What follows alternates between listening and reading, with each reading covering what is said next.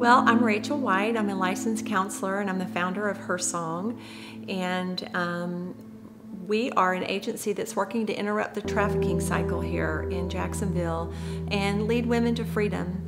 I felt called to this work in 2013. I had just been praying and seeking the Lord, on the direction for my life, and I was finishing up graduate school. And I knew that God had something for me. I just didn't know what that was. And He used a story on a radio.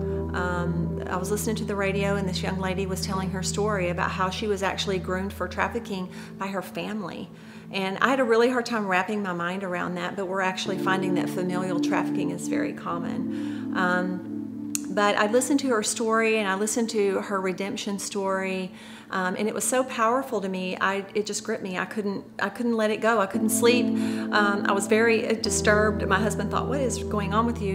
I've never seen you like this." But God was really working on my heart, and He was redirecting my energy and my time and my life to this mission that we now have going strong here in Jacksonville. And I picked up the phone and called that lady that gave her story on the radio, and we just connected. And what I really sensed the Holy Spirit was saying to me was a home, open a home that feels like a family home. And that's what I kept hearing. And so as I visited with this survivor of trafficking, I said, what is the greatest need that you see? You're out there working in this area now, working with other victims. And she said, it's the need for a home. And so that was a real confirmation for me. And what I did not know and did not understand at the time is that right here where we live, there are hundreds and thousands of young ladies that are trapped in what we call modern day slavery. These are young ladies that are being sold for profit by their families. They're being sold for profit by dangerous predators that have lured them away. This is the community we live in, and these young ladies are going to school with our children. They're friends with our granddaughter. They're texting with our daughter who's down the hall working on her homework. These girls are all around us, and we really need to care about this in our community. Many of the girls that come to us are addicted to substances. They've endured egregious violence. Razor blades, knives, guns. Many of them have been branded with tattoos.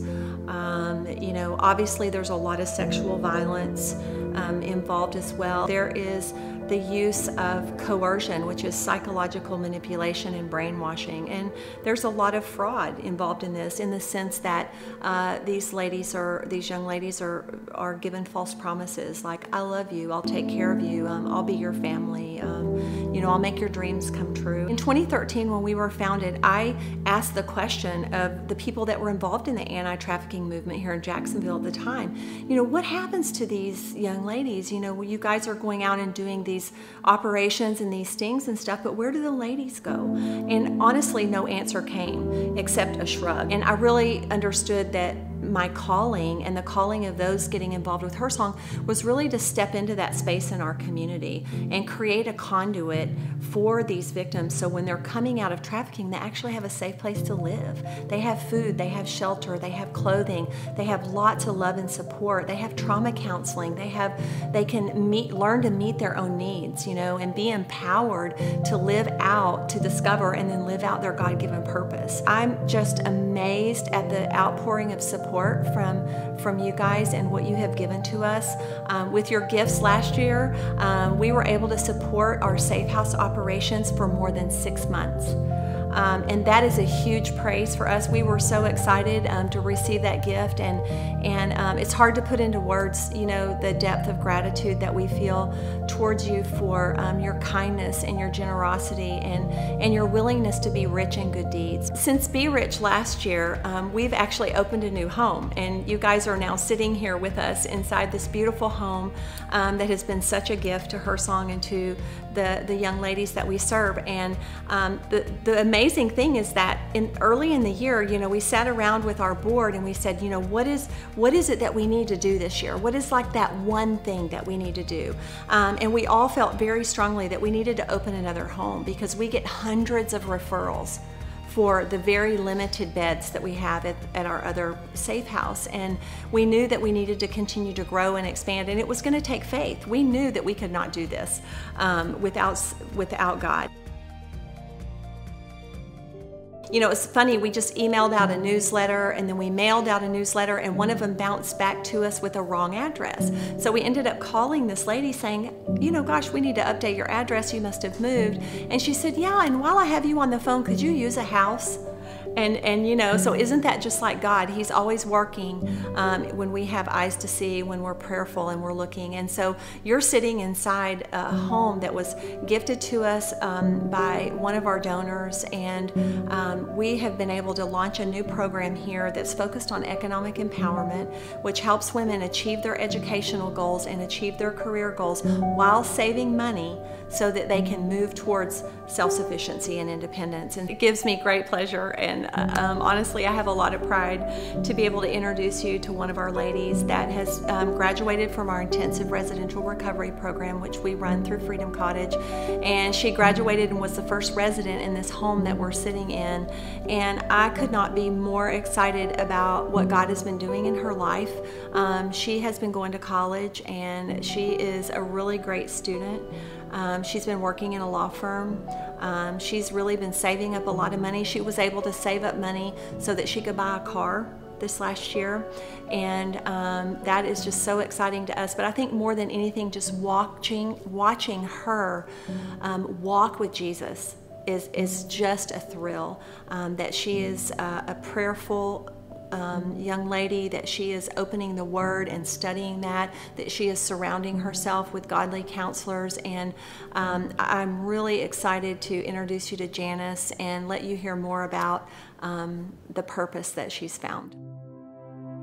Being at Her Song, you know, starting out just kind of complete strangers, you know, and it has over time definitely developed into so many different relationships. It's almost like they have brought into my life something that I had missed out on for a long time, you know, as far as a mentor, you know, spiritual mentor, a mom figure, you know, somebody to just give me guidance, you know, in life. They've become my family, and, you know, family by choice. And I think that that's just something that's so amazing to me.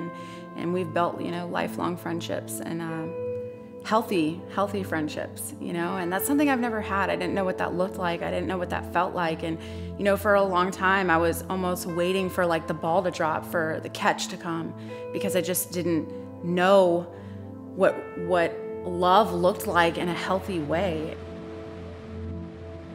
Her Song has given me this foundation, just this rock foundation to stand on. You know, literally when I started my educational journey, you know, that was really scary for me. And I think a lot of my past and my trauma and the lies that I believed about myself for so long started to surface back up, you know, to stop me in my tracks. But, you know, them speaking to me was louder than, you know, the enemy's lies. That was what he was telling me, you know, and I just kind of needed that affirmation and that extra push and that just that cheerleading that they bring to my life, you know, when I just want to give up because things get hard, you know, and I get scared and I doubt myself and I don't think that I can do this. So I went back to school, and, you know, since I've been in school, I've been on the dean's list every semester. I've been awarded scholarships for academic excellence. Not only that, but I have been given the opportunity, you know, despite my past and despite my record, to work in a law firm, you know, to work in a professional environment and be seen as that, you know. I'm not seen as what I did and where I was enslaved in for so many years. You know, nobody sees me like that today. And, you know, that's such a blessing and a gift to me. You know, my opinion has value today. Being able to be a productive member of society and, you know, not wonder how I'm going to take care of myself because I'm fully self-supporting today, you know, that's something I never thought would happen, because I was just dependent on people for so long. You know, they were everything to me. And for me to be able to stand on my own 2 feet and, you know, feed myself, you know, buy things that I need and save money, you know, for a future, you know, past Her Song is something that is just such a gift and a blessing to me, because I never thought I'd be able to attain that. Without a doubt in my mind, would I be here today? You know, if I never came to Her Song, I wouldn't be here today. That's for sure. And not just that, but you know, embracing the Word of God, you know, applying it to my life.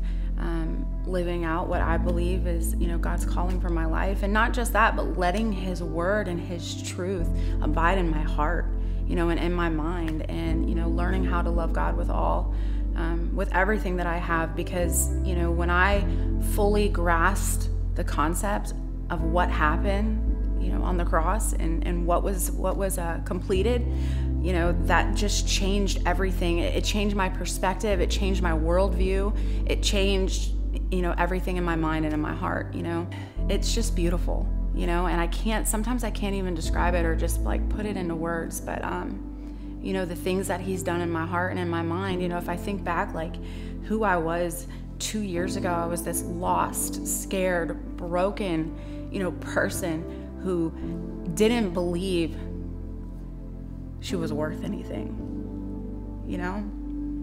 And today, to be the woman that I am, the woman I believe I am, not just that I am, but who I believe I am, has just changed everything.